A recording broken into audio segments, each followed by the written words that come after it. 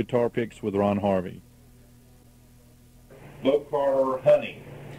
Bo Carter, one of my all-time favorites in this genre. He's created a whole style of his own, but he's a little bit more uptown than the Son House and Charlie Patton.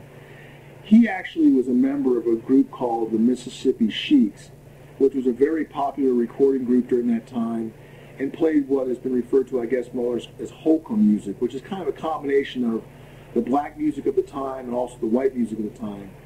And he played at white dances and black dances and made a great living as a entertainer and as a musician. He recorded under the name Bo Carter. His real name was Artimer Chapman, and he was part of the famous Chapman family. And he recorded under Bo Carter and didn't really perform much as Bo Carter, but just recorded songs. And kind of created this unique style with a lot of different strange open tunings, and nobody plays quite like him, and nobody really plays in that style anymore today. But I really, really enjoy it. There's a certain Al Jolson influence on the sound, which is something that you had brought up earlier.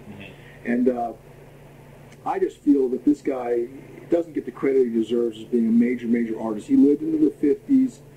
He died in the middle 50s. A blind man at that point, and couldn't even play his music anymore, and kind of died in obscurity in Memphis. These men were products of their times. I mean, the music that was popular in that time, beyond these race recordings, which is just a limited to the black population in the South, that's the only people that bought these records. Gail Dean Wardlow is a man that kind of went around and searched out this music throughout the 1960s and he would go to the houses and ask for the lady of the house, because it was found that the lady of the house would be the one that did the buying of these records, and would often be the person in the 1920s and 30s that actually would, buy the 75-cent records. They were very expensive at that time, and they may still have a collection, and he would offer them money for it in the 60s, and they would sell them as records.